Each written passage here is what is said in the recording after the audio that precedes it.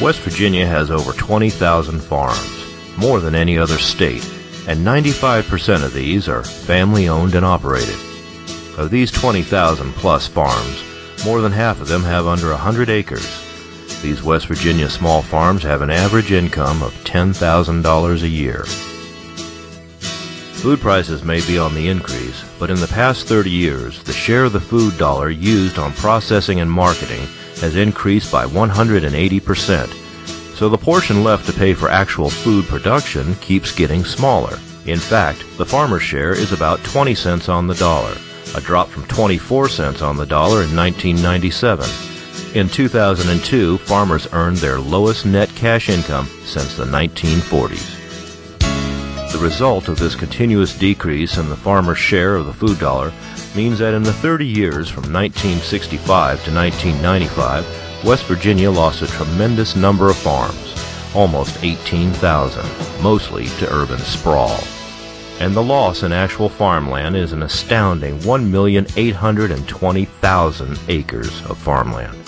During that same period, 1964 to 1997, the USDA reports that West Virginia lost another 21,700 acres of orchard land.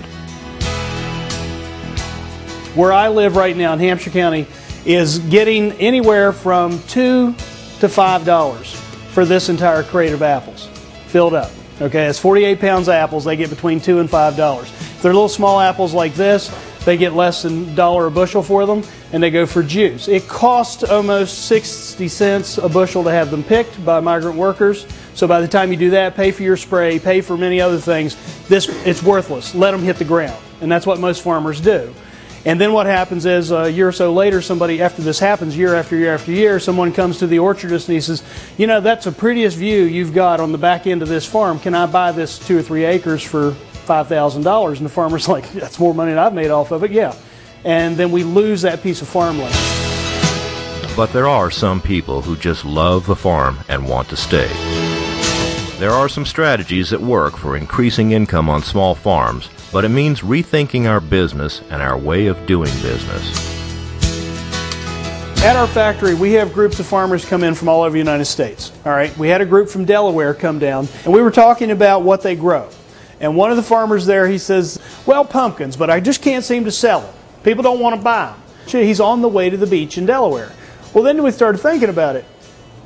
When do you buy pumpkins? Halloween? When do you go to the beach? Not Halloween, right? He's passing up the biggest market of the year. Starting in last of May all the way through the 1st of September, people are driving past his pumpkin patch. And these people have lots of money in their pocket on the way to the beach. Is he selling them any sweet corn? No. Is he